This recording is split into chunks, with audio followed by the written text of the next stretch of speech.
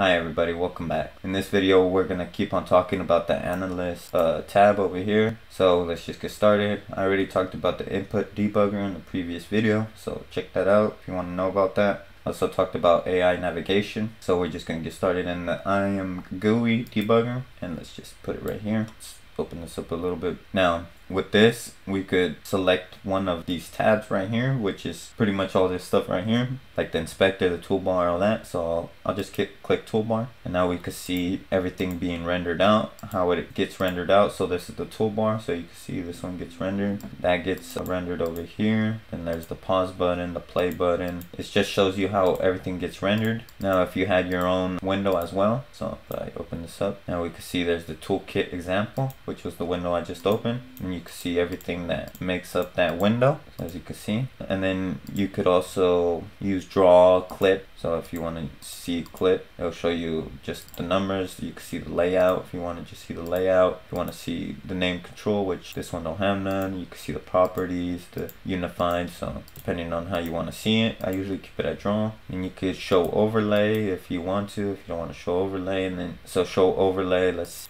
go over here to toolbar. So there's that hand, and you can see that little square, that's pretty much the overlay, so as you can see. And then there's force inspect optimized UI blocks. If you click that, you could force inspect, some GUI. There's also pick style, so if you want to pick, so you just click on this, hold the mouse down, and pick whatever you want to pick pretty much. So let's say I wanted to pick this transform over here, and then just let go, and that's where you see it right here on the 26th draw. So yeah, that's pretty much what this is. I never really used it, but somebody might find some use for it. Now there's also physics debugger. Now the physics debugger, if I drag this over here and open this up a bit, now this shows you what object you selected. So terrain, here's a cube 1, and then you can show physics scene, so you can show everything in the physics scene. Or if you just want to show the tutorial or nothing, you could show layers. So if you want to show all the layers that you have or no layers, you could show static colliders. So if I go closer, you can see all these blue lines. If I click this off, apparently you see it, but it should disable and enable stuff that you can see. Let me increase this real quick just so we could see what's going on. As you can see, the blue one, and then you could disable box colliders, sphere colliders, whatever you need to. And you could show none, so you won't see anything. Show all. So here's the terrain colliders. You could click this and show terrain, mesh, all that. Now these are ways to change the actual colors. So let's say I wanted to change that to like a purple. You can see it's purple. Change the rigid bodies to whatever color you want. So that's this box. You can see I have like a red, and yeah, you could just change everything. You could reset it up here. So that's how it normally is right here. Then you could add variation to the color. So just by sliding this, it will automatically change the variation. You could also change the transparency. So if you don't want to see it, if you completely want to see it and not see really anything else. There's also if you want to force overdraw. So as you can see, it just adds more. So more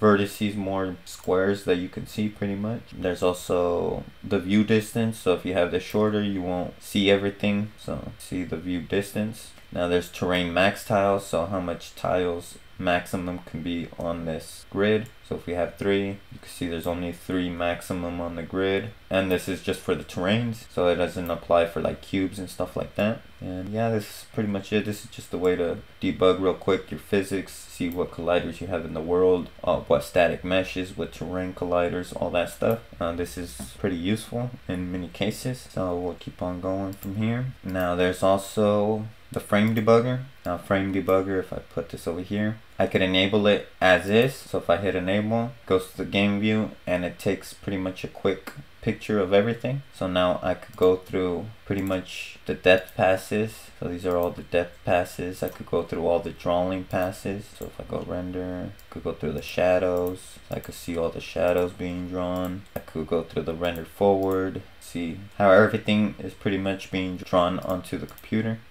They do this pretty much step by step, and instead of doing all this how I'm doing, you could also slide this real quick. So this is the first draw call.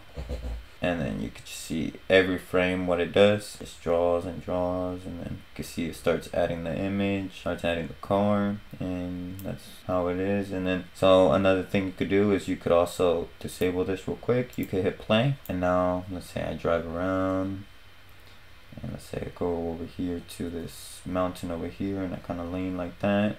Now I could enable it, and now it'll show me pretty much everything taken at that moment. So all the draw calls and everything. So as you can see, that's where I am. That's where I ended up at. And you just can pretty much see how it gets rendered. You can see if over here, you can see all these properties. You can see the shaders that got used. You can see, you could change these to see the way you're seeing the alpha channels. So you can see the alpha, the blue channel, the green, the red only.